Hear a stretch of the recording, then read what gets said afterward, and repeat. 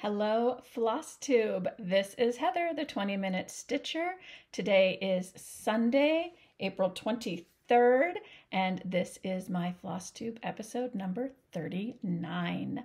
I hope everyone is having a wonderful day whenever you may be watching this video. My bangs are doing a weird part thing. Whatever, we're going to go with it. If you are new to my channel, welcome. Thank you so much for taking some time out of your day to be part of my Flosstube family for this day. And if you are a returning viewer, mwah, love you all. So happy you come back and spend more time with me time and again. Time is valuable, time is precious. We never seem to have enough of it.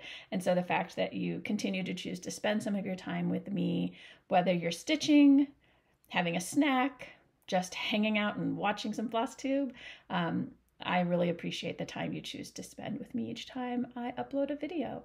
So it's been 2 weeks since my last video. Not a whole lot to report. Work is super busy as always. I'm actually getting ready to travel to attend the annual conference for my professional association.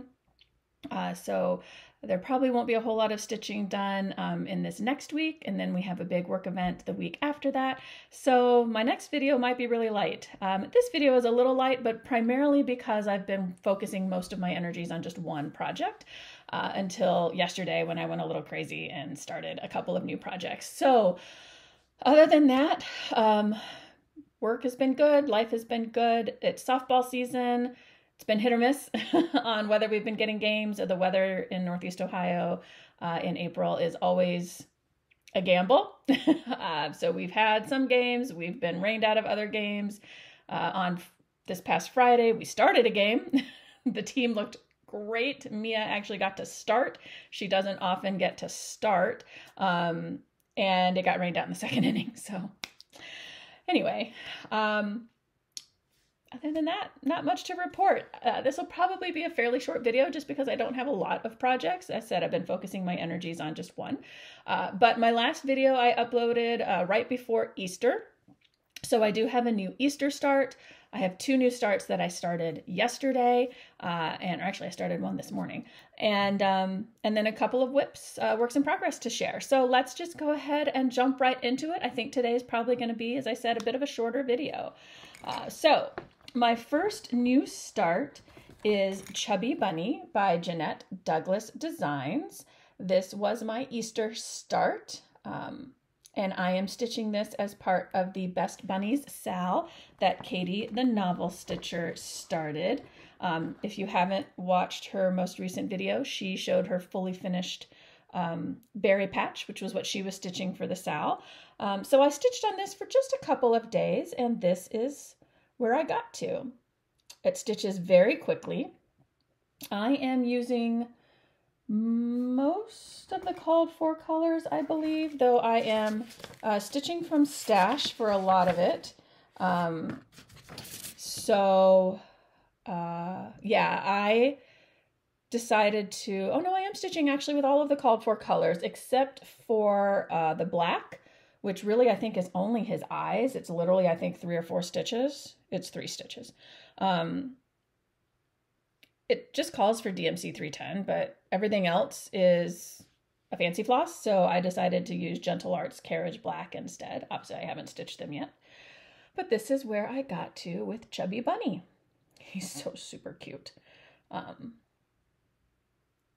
So I stitched on this on Easter and then 1 or 2 days after Easter. And that's the point I got to. So that is Chubby Bunny. My other new starts, the one I started this morning, is from Bad Stitch. I'll put a picture of the pattern up here. So if you are on Instagram at all, you probably saw the new Stitcher Collective that's been created. This one, their first sort of collective project was in support of Earth Day. And I really like sort of how they're approaching things. So 25 designers designed a pattern around the Earth Day theme. And if you made a donation to one of 3 organizations that they chose, nonprofit organizations that are in support of the environment, if you made a donation of $10 or more to one or more of those organizations, you got access to all 25 of the patterns. So I did make a donation to Conservation International to get access to the patterns. And I downloaded, I want to say maybe 7 or 8 of the patterns and started the first one this morning. So this one was Bad Stitch, and it's a sea otter, and sea otters are my mom's favorite animals. I haven't decided if I'm stitching this for her yet. Sorry, Mom. I know you watch my channel. Or if I'm stitching it for myself, or if I'm going to stitch it twice. But it's super cute, and I started it this morning. So I haven't gotten very far, but I have the green on the globe, and I've started the outline of the otter's head and hand. I am stitching this with all of the called for DMC except for DMC 3860, which is actually the substitution color is the brown that's there right now. So I didn't have 3860, so I subbed it with 3862, just another kind of darker brown. And that's actually the brown that you see in there right now. Otherwise, I will be using all of the called for DMC on that pattern. My other new start actually is a me-charted design, and there's a little bit of a backstory to it. So I mentioned I'm going to my professional association's conference this week. Nothing like leaving things to the last minute, right? And this year I served on the nominating committee for my professional association. And so our responsibility is soliciting nominations for and then slating the candidates for all of our executive officer positions in the organization. So president-elect, vice presidents, and board members, directors. And I'm fortunate to be part of a professional association with a huge depth of experience and leadership. And so it's actually quite a difficult task. There were, I don't even know how many, lots and lots of applications for very few positions. And one of the things we kept saying through the 2-day slating meeting was just trust the process, trust the process.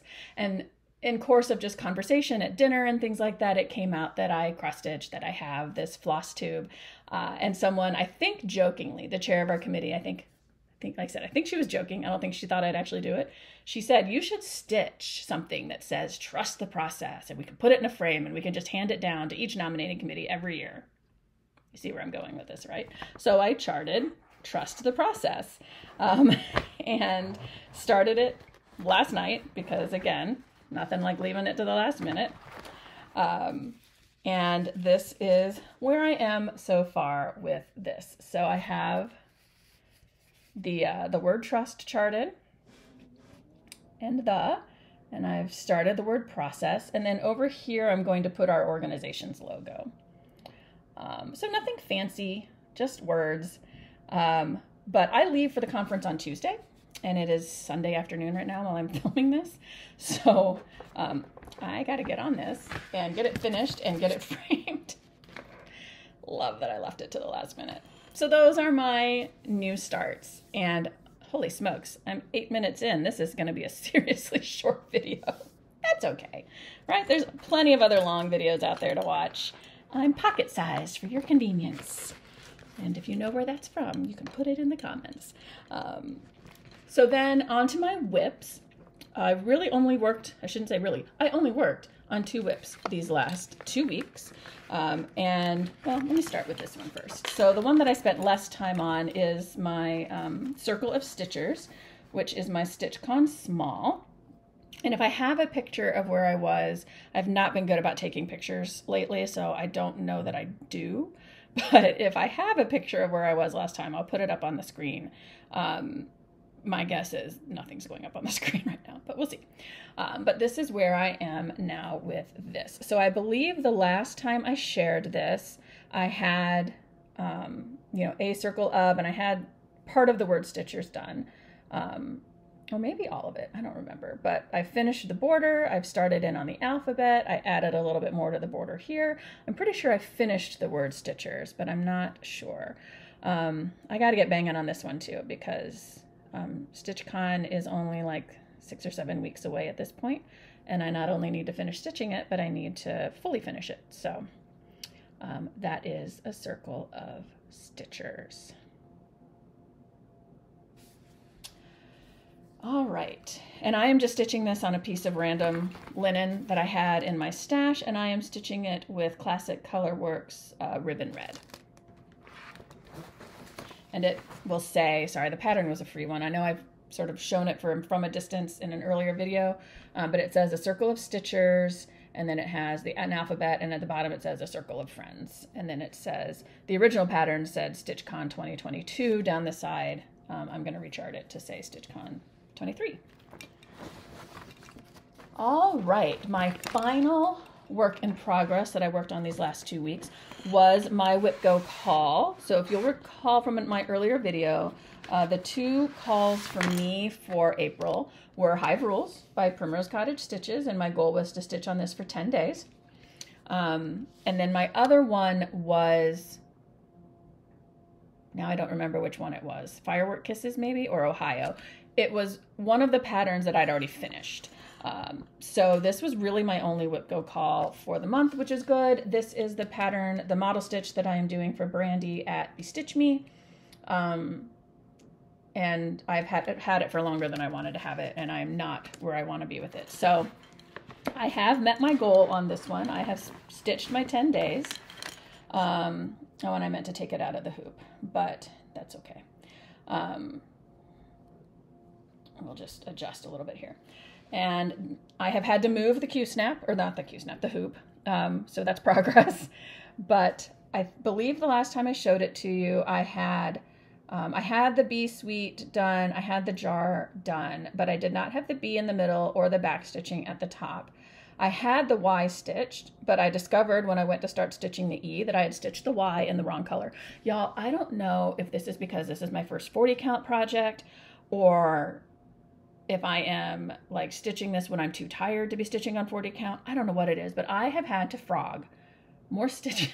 I have had to frog more times on this project than I have had to frog a project in a very long time, and it's really annoying.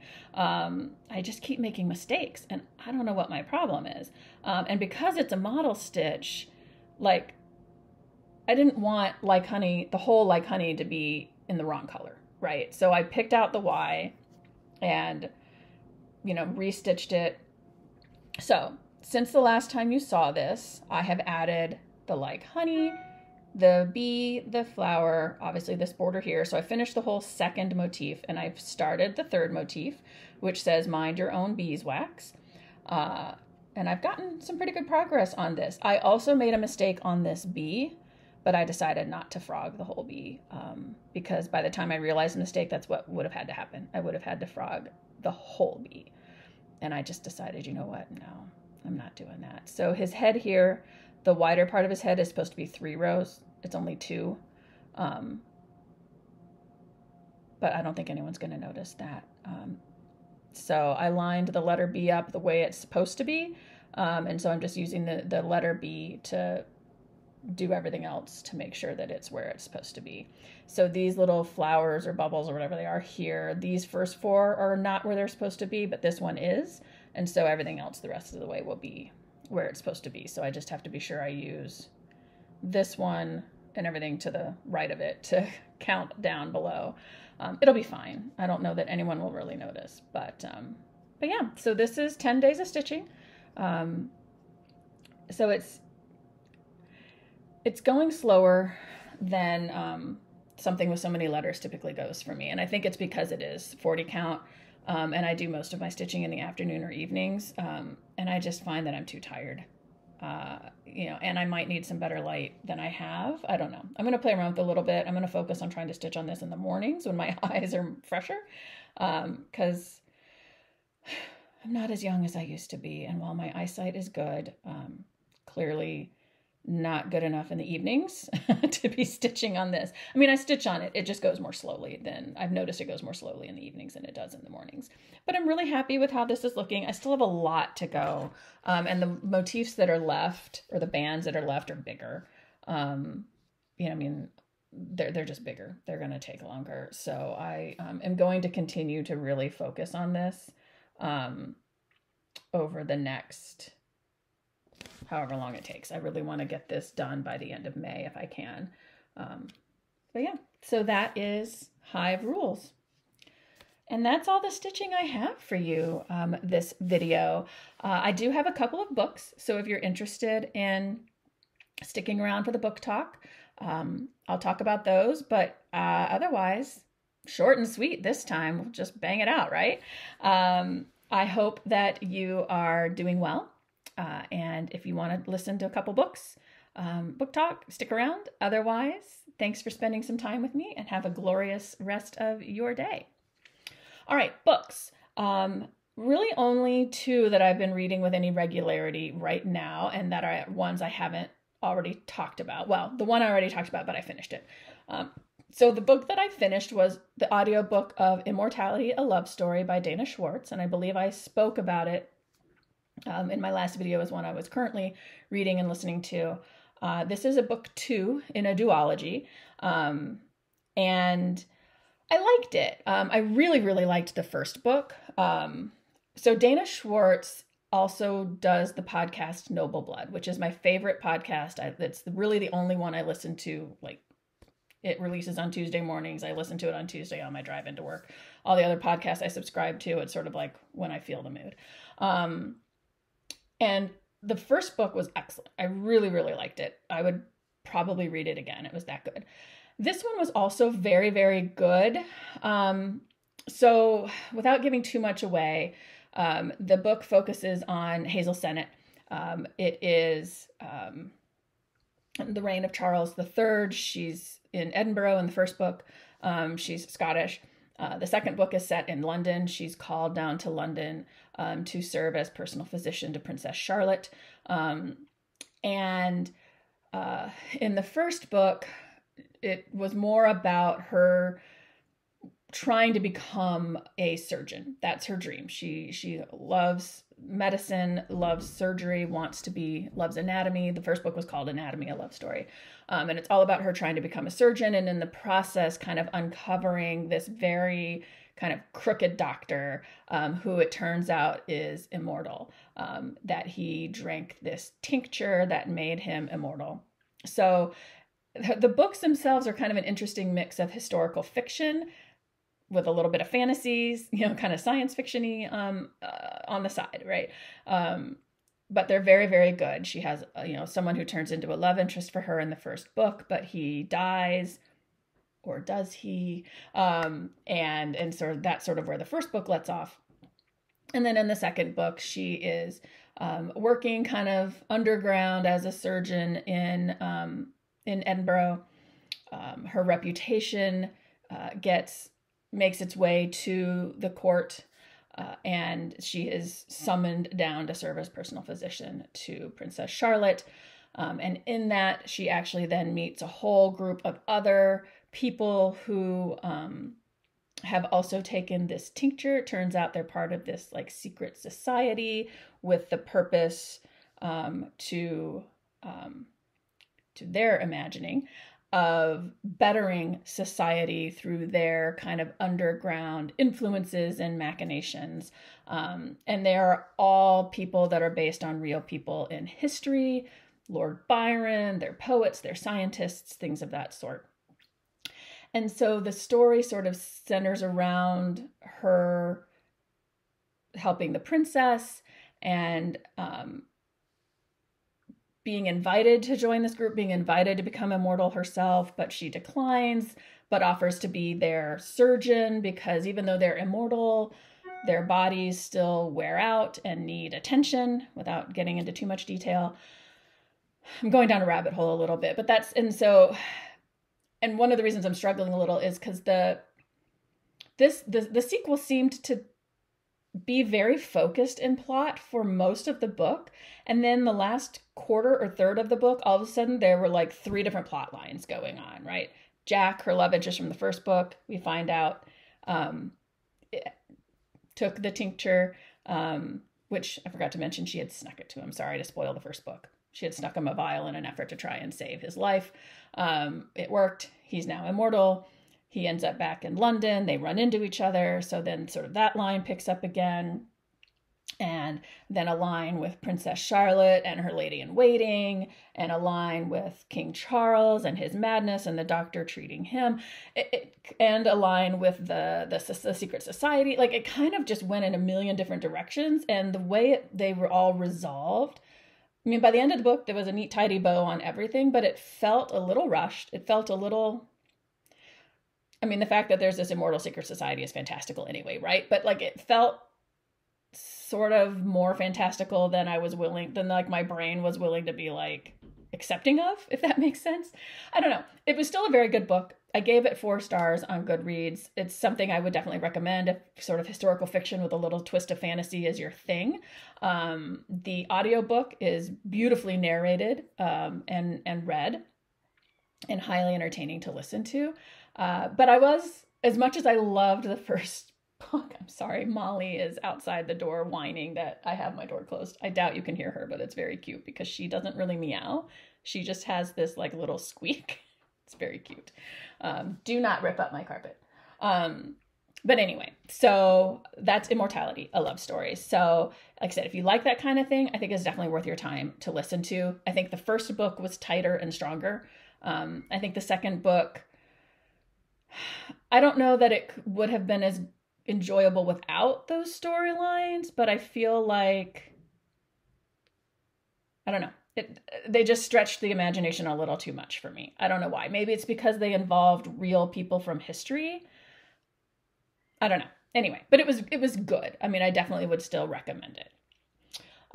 So that is Immortality, a love story by Dana Schwartz. I will say the cover art on both of these books is so cool. Anyway, the second book that I am currently reading is Atomic Habits by James Clear. Oh my gosh, I'm blanking on his name. I'll put the cover up. I'm sure people have heard of it. It's very popular. I'm actually reading this as part of a book club with my team at work. We're kind of trying to make our team meetings more than just what everyone's working on, and get some of our own professional development in while we're doing it. So we are reading this book together as a team. I've only read the first part, but it is, I live in the world of training and development. That's what I do for a living. So, I've read lots of books. I've attended lots of seminars and trainings on productivity, building good habits, breaking bad habits, things like that. But I am buying into this book big time. I don't know if it's the way it's structured, the way he explains things in a slightly different way, but it's resonating with me. I really, really enjoy it. Like I said, I'm only 50 pages in, so I'll be reading this for a little while still because we've chunked it up a little bit and have kind of each time we have a team meeting, we're discussing the next little bit. But so far, highly enjoy it. If you are someone who enjoys reading those types of books, who wants to build some better habits, who wants to kind of understand the science of our brains, and the ways in which sort of a lot of what we've been taught about goal setting is actually not wrong, but doesn't work with the way our brains work. And that was sort of what the first part of the book was about, was that, hey, setting goals is good, but a goal is only so good as the habits underneath it. And so if you don't have the right habits, a goal is going to remain unattainable to you. And so he actually recommends a backwards approach to what we often are taught, right? We're often taught, set your goal and then work backwards from there. And he actually is basically espousing hey, you look and see who is doing what I want to be doing, right? Who successfully manages their time really well, who has a great exercise regimen, who has successfully lost weight, or whatever it is you're trying to do. What are their habits? What are the things that they do that are different from what you do, and what should you adopt? And so it's really, and it's all about starting with identity and identifying yourself as something first, and then building habits. Sorry, she is still crying out there. And then building habits that then support the identity you want to be. And only then, when you have sort of identified, set your identity as what you want to be, then do you set goals, basically, if that makes sense. I'll be sharing more about this book as I go through it, I'm sure, but I'm enjoying it a lot. And so if something like that is of interest to you, highly recommend. It's very easily readable. It's divided into sort of very bite-sized chunks, so you can kind of take in a little bit at a time. Enjoying it a lot. All right. that's what I have for everyone today. Thank you so much again for spending some time with me. I hope that you have a fabulous rest of your day, weekend, week when you're watching this. And as I always sign off, hug your loved ones, be kind to yourself, take care of yourself, and I will see you in the next one. Have a wonderful day, everyone. Bye.